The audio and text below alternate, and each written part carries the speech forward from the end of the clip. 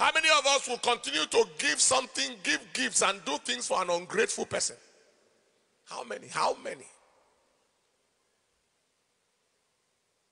Very ungrateful person. I gave somebody money some time ago. He carried the money and did like this. That is how much is it? That guy is a permanently ungrateful human being. Just look like this. I say, what is the challenge? Any problem? Any problem? Nothing has worked for him. 50-something years. He hasn't found a wife yet. Permanently ungrateful.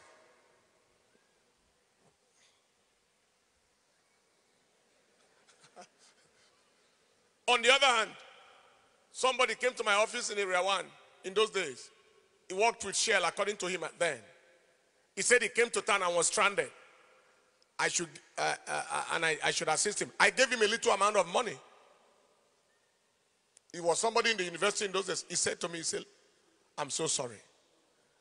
I am meant to bring money to church, not come and take money from church. No, forget, this is my money, my own money. He said, thank you so much. Thank you so much. I'm grateful. I said, hold on. I'm coming. I went and looked for more money. I went and looked for more money. That is on the spot in his eyes. You know, God made man in his image.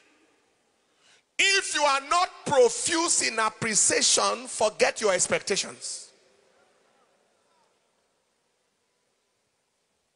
Appreciation is multiplication.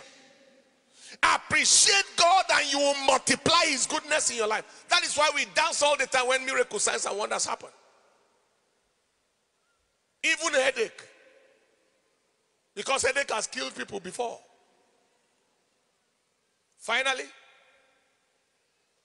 if you can't see what God has done before, you won't see what God can do again. If you can't see what God has done before, you won't see what he will do again. What he can do. You won't see it. He won't make you see it. So this makes appreciation a very, very critical pathway in our journey of prayer. Appreciate God for his faithfulness of the time past, and then you are set.